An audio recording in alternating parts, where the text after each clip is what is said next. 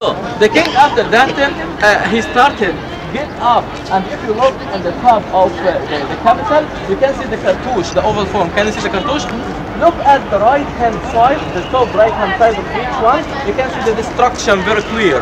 What happened? It happened that this is the name of Amenhotep III, Akhenaton's father. What's his name? Amenhotep III. So the first word of his name, Amun. So the king Akhenaton, when he came, he did not like Amun, so he destroyed or he scratched all Amun from all of these columns. Okay. So after that, the king Akhenaton, when the hatred of the priests increased and increased, he left the area and he get back again to Tell el-Amarna, and then from Tell el-Amarna he fled to Sinai, and he stayed in Sinai, and maybe he died over there. Anyway, after his death came his son to be a ruler over Egypt. His son Tutankhamun, because the religion over there Atonism or Aton, and the religion over here Amun or Amunism.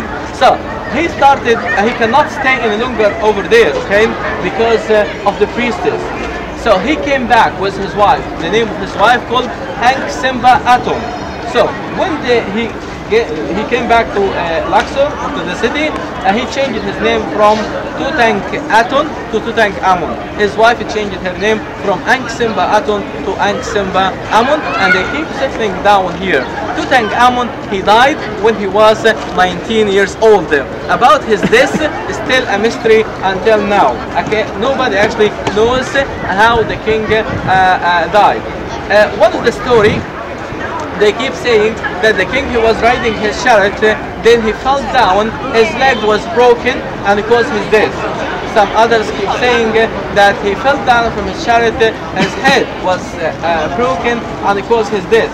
Some others saying that he was assassinated by a high priest, his name I.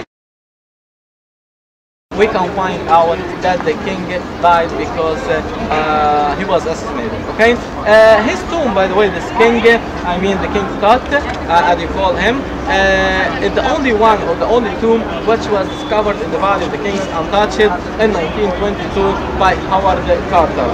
All the objects they found, it's actually now in the Egyptian Museum in Cairo, and a few of them in the Luxor Museum, and the mummy of the king Tutankhamun inside the tomb until today. By the way, the people who used to come to see the tomb for a long time, they used to see the tomb and the coffin and the mummy inside. They cannot see the mummy, but just last year Dr. Zahra was get the mummy out, and now for the first time the people can see the face of this king. You will see he was actually a boy king, and this you can see or you can feel when you look at his face and when you look at his feet at his tomb on the west bank of Luxor. Okay, so this is about what happened during that era of this during the time of the king Akhenaton and his father Amenhotep III and his son King Tutankhamun.